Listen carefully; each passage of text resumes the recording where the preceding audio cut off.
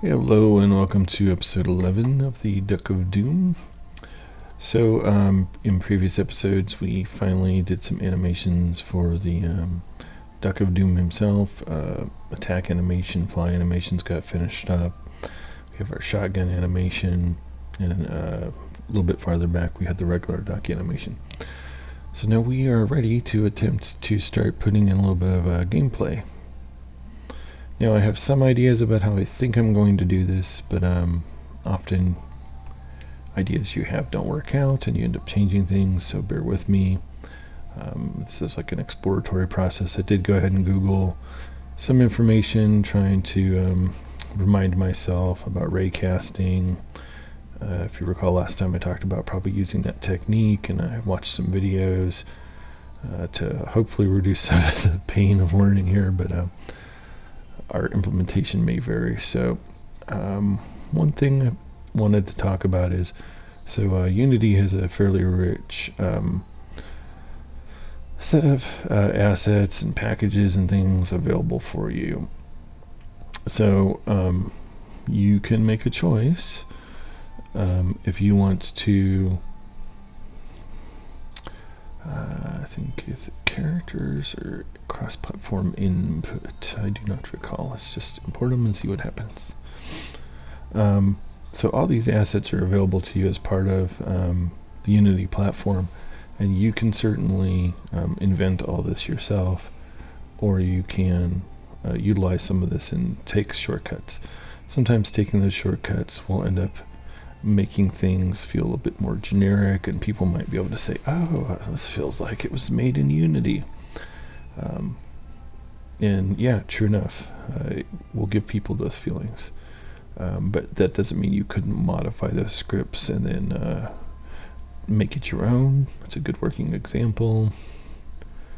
So I'm looking for, yeah, here you go, FPS controllers, because our shotgun's kind of a first-person perspective here.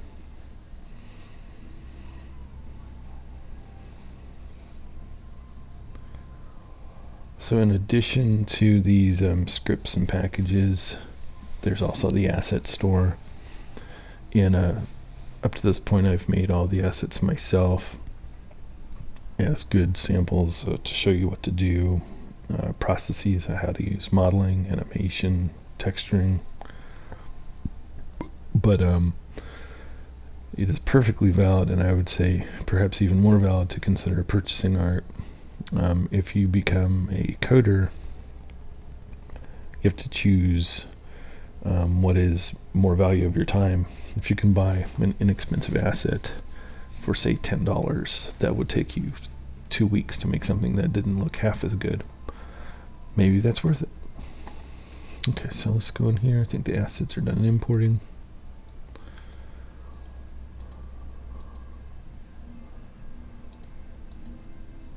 First person character, prefabs. I think this is the one I want. Okay, as you see, this dropped in very close to my gun. So I'm going to put my gun underneath as what they would call a child, and it has its own main camera. So I could either put my camera in there or change this one. Let's find out what happens if we go in here and we press play, because when you have multiple cameras it sometimes creates a little bit of confusion.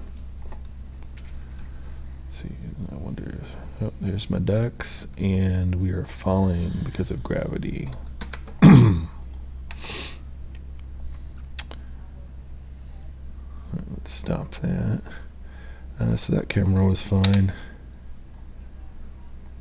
and we're going to call this the player, make our own prefab, so as we diverge away from theirs we don't goof it up in case we want to go back or what have you. So let's give the player something to stand on. We'll just create a cube. We will scale it a bit here.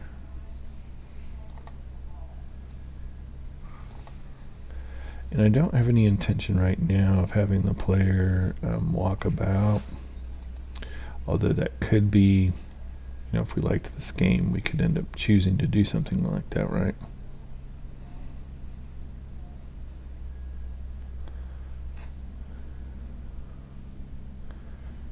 Okay, good. Looks like we're not falling, although my gun disappeared.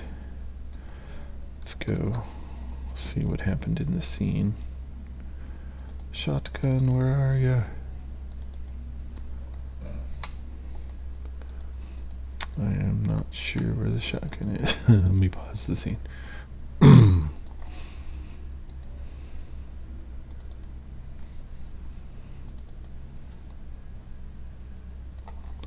There it is. Okay. It's just below a little bit for some reason.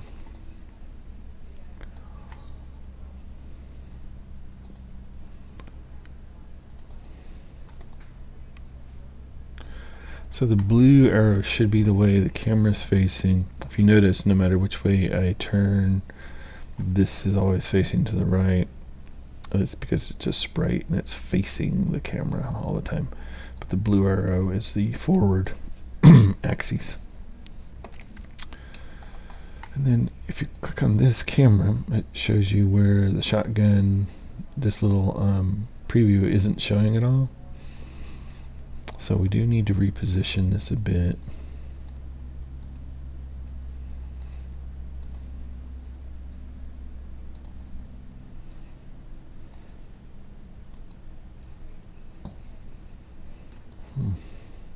Oh, okay.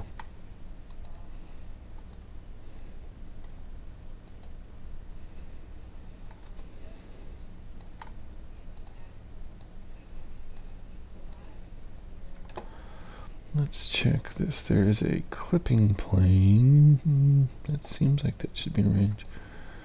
Oh, I see. Interesting. Is this some... Yeah, alright. Was I wrong? Alright. Oh, I think... Alright, maybe this is what's going on. Yeah, if you notice here, these little things facing out these directions, those are the view box of the camera. Somehow this is facing the wrong way.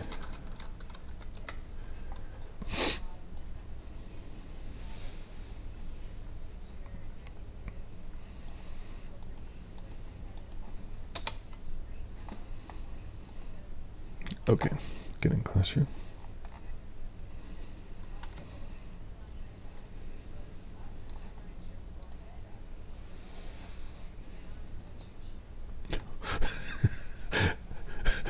Looking down the barrel of a gun, indeed. All right, let's try that. That just looks too cool not to try.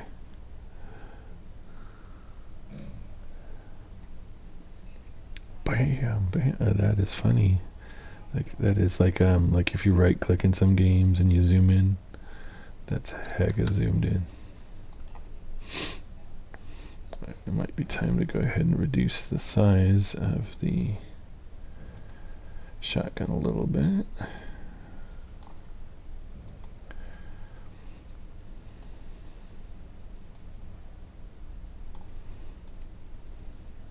Okay.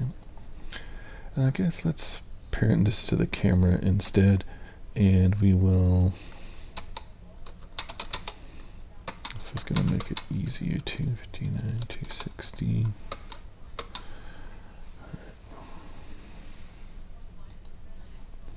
Okay, now that it's parented there, we should be able to more easily...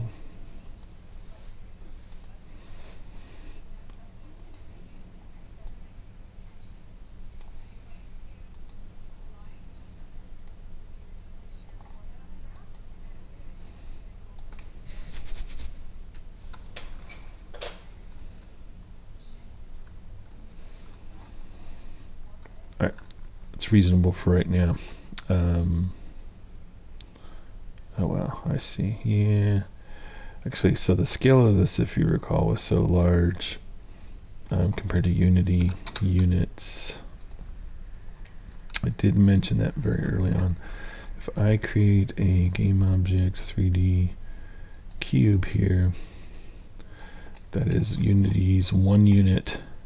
It's like a meter or something, right? So this shotgun is like an 8 meter long item, and that's kind of so big that when I face my guy down, it's clipping through the floor. So that's just a sign it's a little bit too much. Now I can still achieve the effect of it looking really big to my camera by scooting it closer.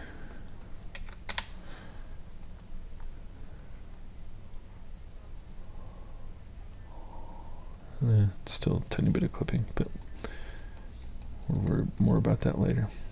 Okay, but there you go. There's some basic, it looks like I can actually walk around. I may disable that later. For right now, we just want the ability to aim.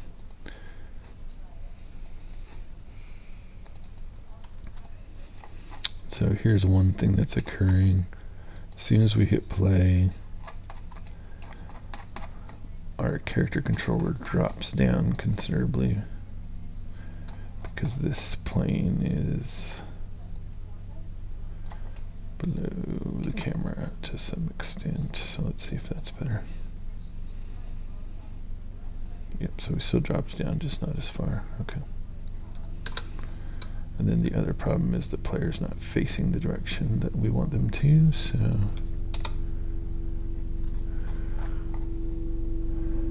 might solve that. There it is. Okay, boom, boom. All right, good. Okay, it's gonna save that.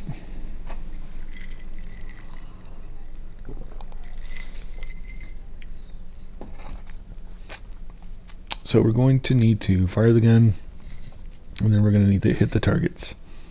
So we're going to need some scripts to identify the ducks, and we're going to need one to control the firing of the weapon. So let's get some of that up.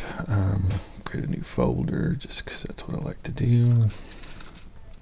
So enemies and player. It's maybe too much organization for such a small game, but I'm going to create a new C# script. This is just a regular duck.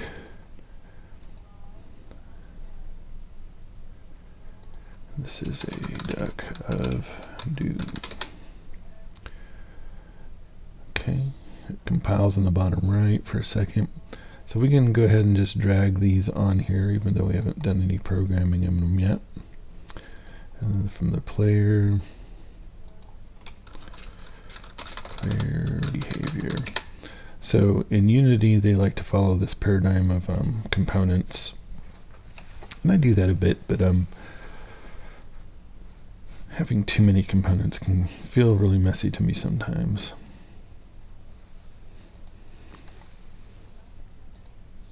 So I do maybe not follow their pattern as much as I could. So one thing we need to make sure of is that to hit him, if we use physics at all, which we are going to do, needs to have a collider and a rigid body. Otherwise, a lot of the calculations that we'll use will not work correctly.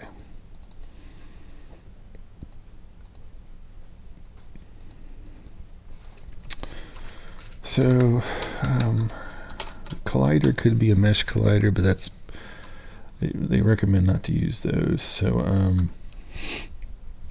could either do a circle collider, which I think, no, we don't want a 2D one. It would be a sphere then if it's 3D. Imagine that. And then this, we can go in and see.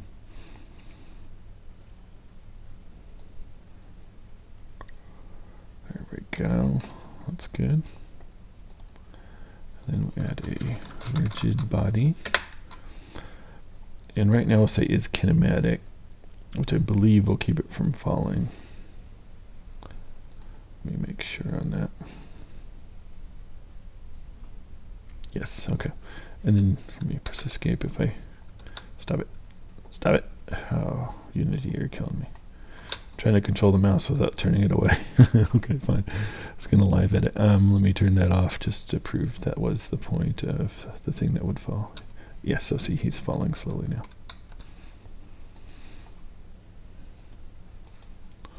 And then same thing with the Duck of Doom. Component, rigid body is kinematic, add component, sphere collider. And then let's edit the collider and make it bigger. Okay, good. Let's make sure it doesn't fall through the sky. Good.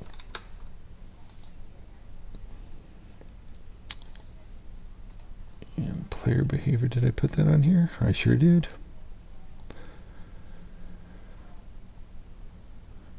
Okay, so we're going to go edit our enemy scripts first. And I don't think I'm going to need a start or an update. I like to usually just go ahead and take those out. I'll leave them there for now just in case I prove myself wrong shortly. So a duck and a Duck of Doom should have some health. Here you get into the arguments of public and private. So if I say a public integer health equals 100, then I go back in Unity, and once it compiles, you can see right here, this is visible. The advantage of this is if when I'm tweaking gameplay and I find out that 100 feels like too much or not enough, I can just type in the inspector in Unity and adjust it right here kind of live. The downside of that is if you end up working in any kind of traditional software, having all these public variables, people will go kind of batshit about encapsulation and all these things that are public that shouldn't be. So you could very easily keep this private, and then you go back over here, and after it compiles, it's going to disappear. So then you don't have any insight to like, oh, what's his current health, or I want to adjust it. I need to go into the code every single time. So just, you know, hey, you're designing your own game. Keep in mind what this private public is all about when it's useful to you. In my case, I think I'm okay with it being private. It's a fairly simple gameplay. But what we do have to have public is a method to take damage when they get hit. And traditionally, we put an integer of the amount of damage, right? And so then their health is going to be minus equals the amount. And if the health is ever less than or equal to 0, then they will die. Whoops. Thank you, autocomplete. Oh, stop it, really? Okay, let's do it this way. So the die method is going to be private for sure, because we don't ever want anyone else to tell this guy to die. He needs to decide for himself if the conditions are appropriate for that.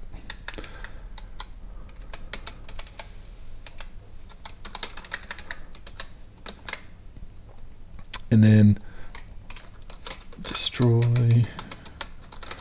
And in this case, in Unity, it's a paradigm when you're extending mono behavior. The lowercase game object is referring to this one. So there might be 10 ducks, but each of those ducks has this one script attached to them. And so if that particular duck ever gets below their health threshold, it will destroy itself. So that's a paradigm, is that lower reference to just game objects. It's not defined anywhere in here. That's part of mono behavior. Okay, so that is this duck, and doing this a little bit inefficient, but we're going to pretty much copy most of that into the Duck of Doom.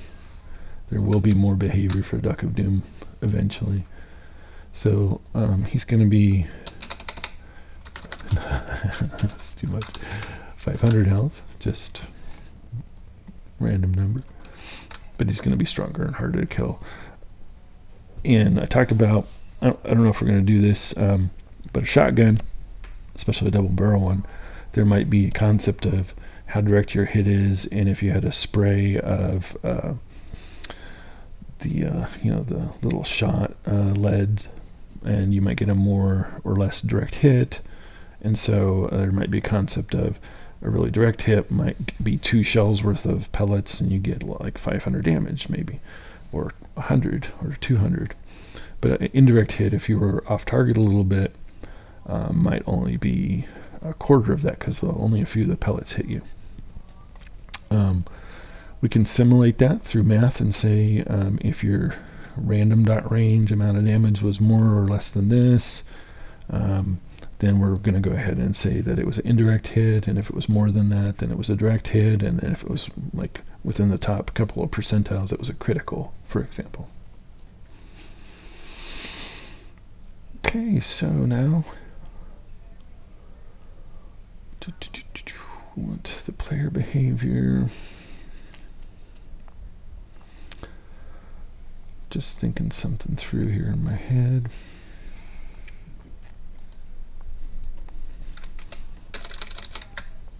So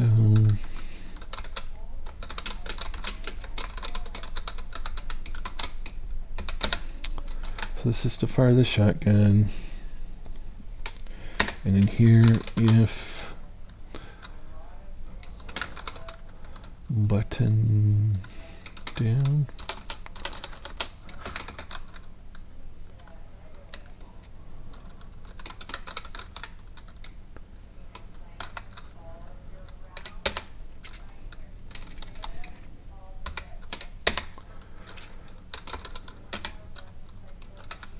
okay, and let's just test this. Debug.log fires the shotgun. I have done something wrong here. Cannot compare. Okay, so there's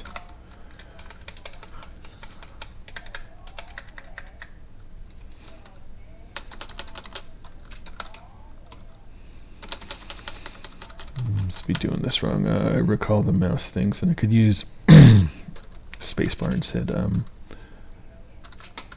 Input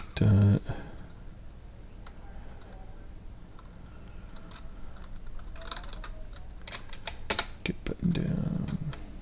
I think that's it. If not, I'll go to the API reference. It's hard to memorize everything. Let's try this. So we'll need the console window.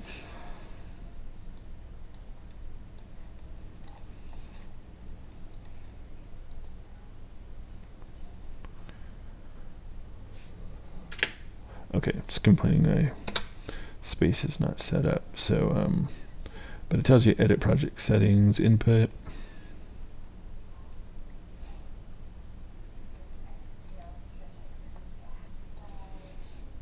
Fire 1.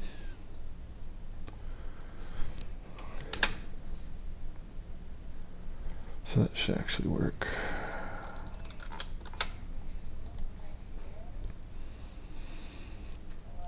So this is Unity's kind of input manager, and you can go in here and remap some of these, and there's key mapping descriptions.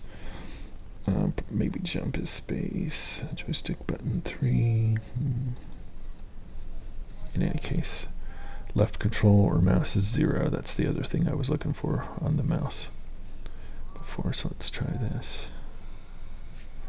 Okay, you fired the shotgun. So I'm just left clicking, and you see down here, this number's going up each time I clicked it.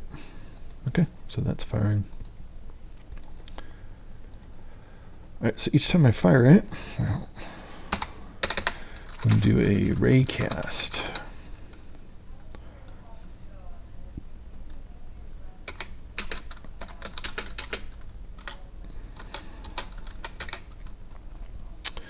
And physics.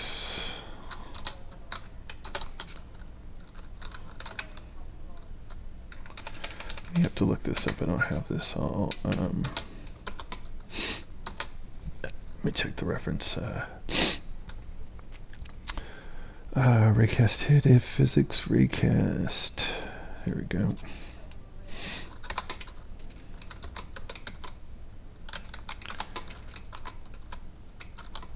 Why is it changing an if statement into... Here we go.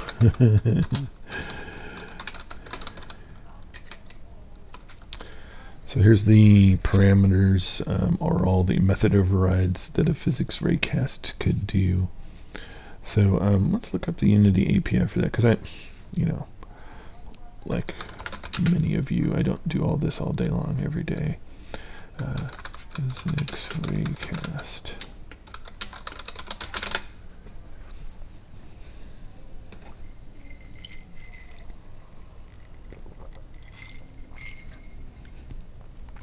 So here's the parameters. The origin, where is it coming from? The direction, where's it going to? The maximum distance that it should travel. So say you had a kind of weapon that is a short range weapon versus a sniper rifle. The max distance for the sniper rifle would be much longer. And then layer mask is if you're using physics layers. I'm not doing that today. And triggers are physics objects that aren't colliders, they're just triggers. So like often like little pickups and things. If you ran into a little, like a health pack, it wouldn't stop you from moving, but you would need physics to know that you had collided with it. That's a trigger.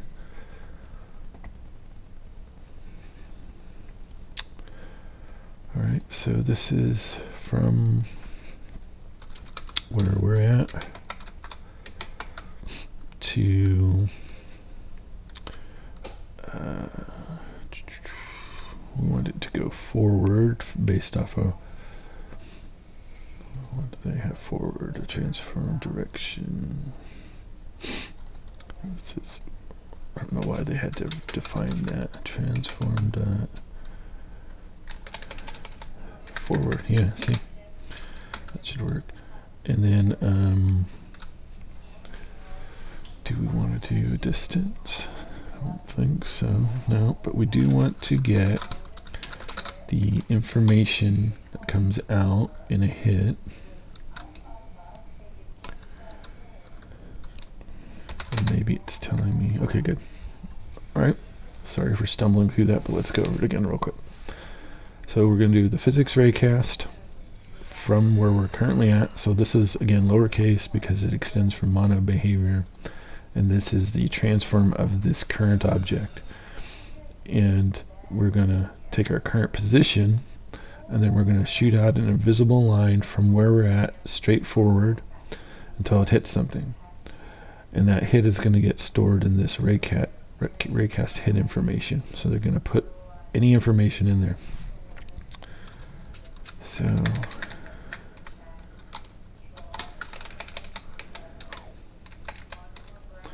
I think we can do hit dot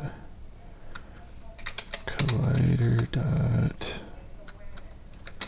get component game object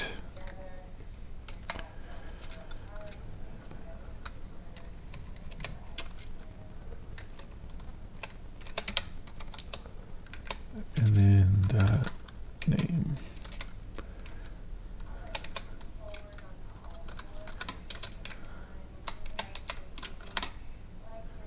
Close. Not quite right there.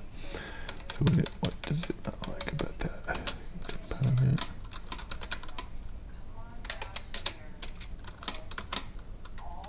There we go. So then the left and right arrows, we put the type we're looking for, and then we're calling the method after. And I because it auto completed the parens for me and I started typing, I had the type inside the parens, and that's what was wrong. So it should print the name of whatever it hits. So I'm hoping to see Duck of Doom or Duck Prefab, or maybe the cube, assuming I can aim well enough that it actually hits it. Okay, there is no game object attacked to Duck Prefab.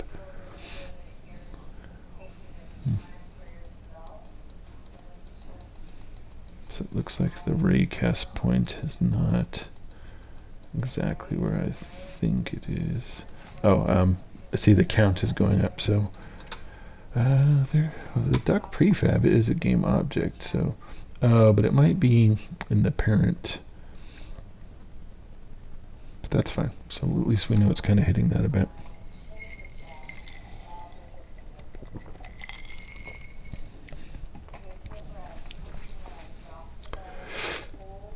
So instead of that, let's move closer to the, we know it's hitting something, it's just, so see, get component, we could do in children or in parent,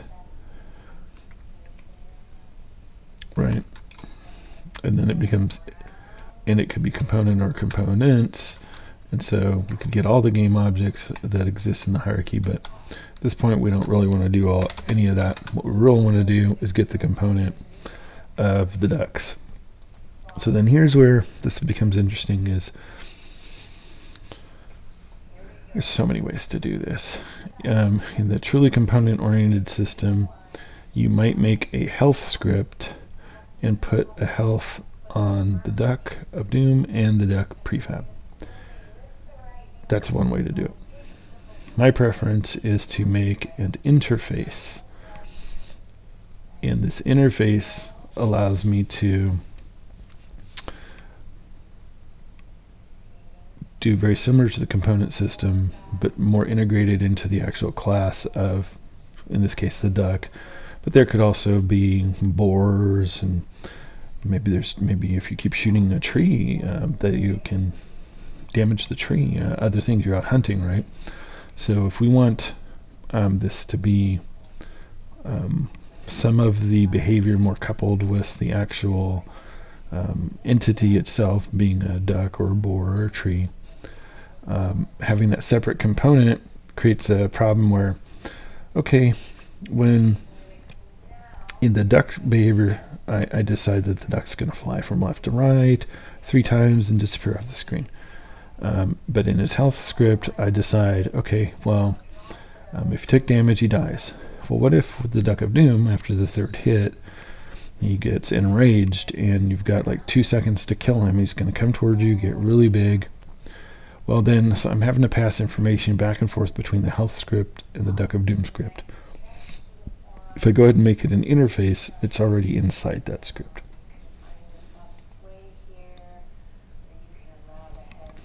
So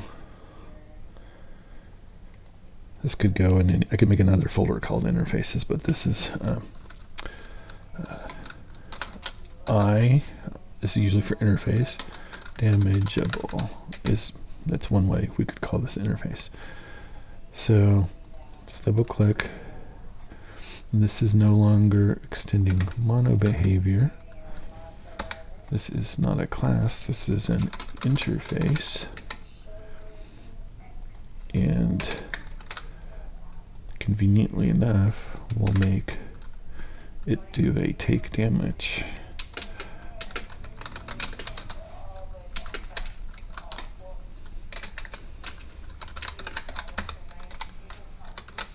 Okay. And we don't need any of these. So it's like, wow, that's super simple. Like, what do I do with that? So you take it over to the duck script, and now this can a class can only extend one other class. Like you can only have, one mother, one father, right? Biologically speaking, of course. But you can implement multiple interfaces. Like I can take damage, I can take healing, I can implement the I walk interface. Like you're capable of doing many different things, and so are other humans, right? Or other mammals can walk, they can take damage. So if I didn't have take damage in here, this would throw an error and say, hey, you have not implemented a take damage method. Now I have. So we go back, well, how this all ties back together now is my menu player behavior. So in the hit,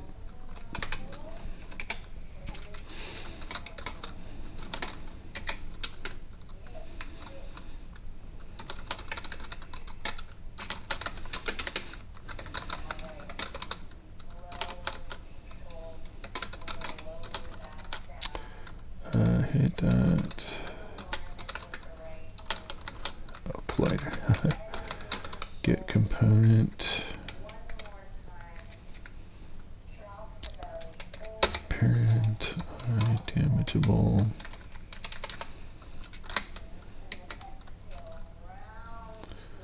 So, and then, so what we want to do is, we don't know if I shot the ground, for instance, and there is no damageable component of that. Damageable might actually be empty, null.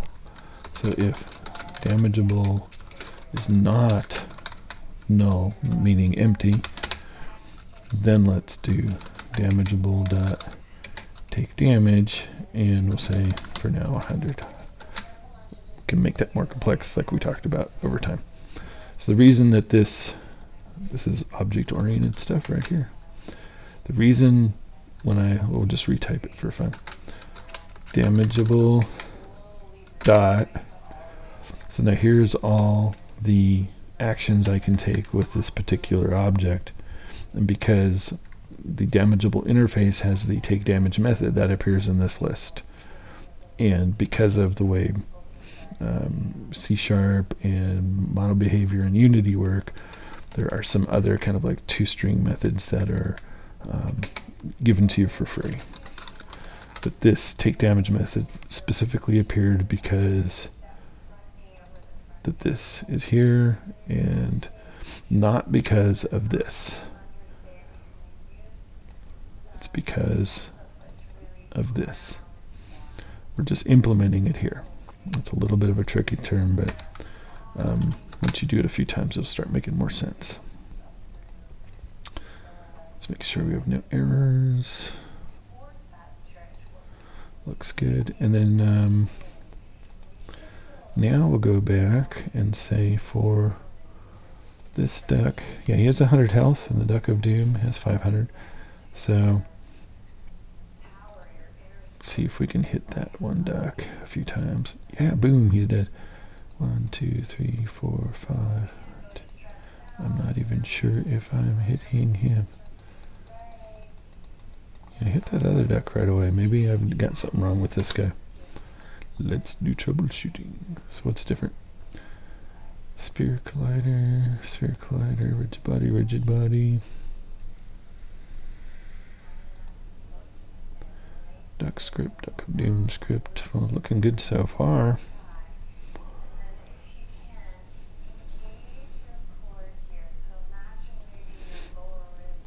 Guess let's do some debugging, debug.logs.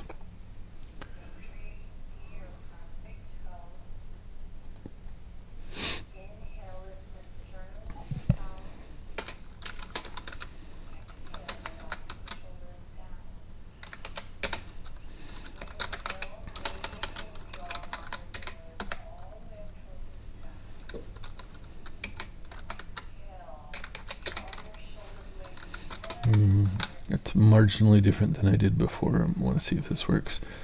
Before I did the get component game object, and now I'm just saying the collider.game object. I'm not sure if that'll work, but let's see.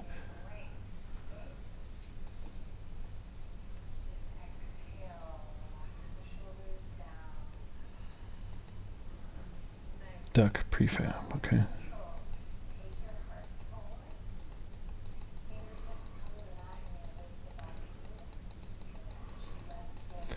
Yeah, hits the duck, but not the Duck of Doom, so I have done something wrong. So disappointing. Either that or Duck of Doom is OP already.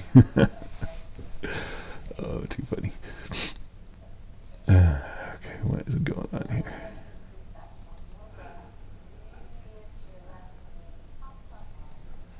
Are they terribly farther away or anything? No, he's actually marginally closer. And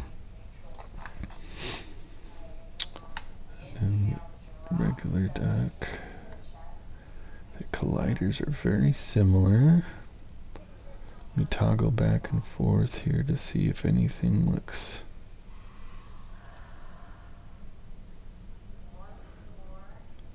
different. things ordered in the opposite order, so that's making it confusing. Let me move up. Yeah. Apply. Right, now I'll try to compare.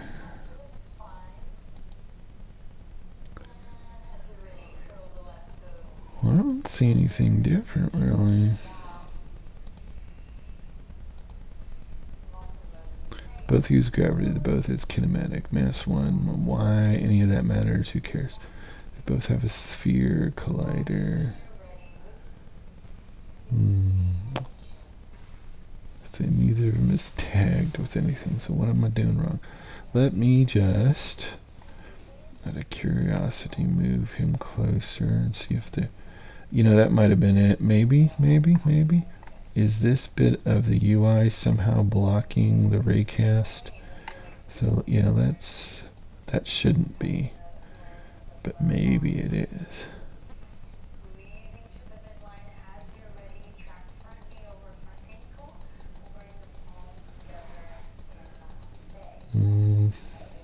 Apparently not.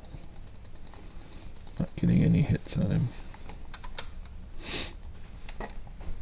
What have I done?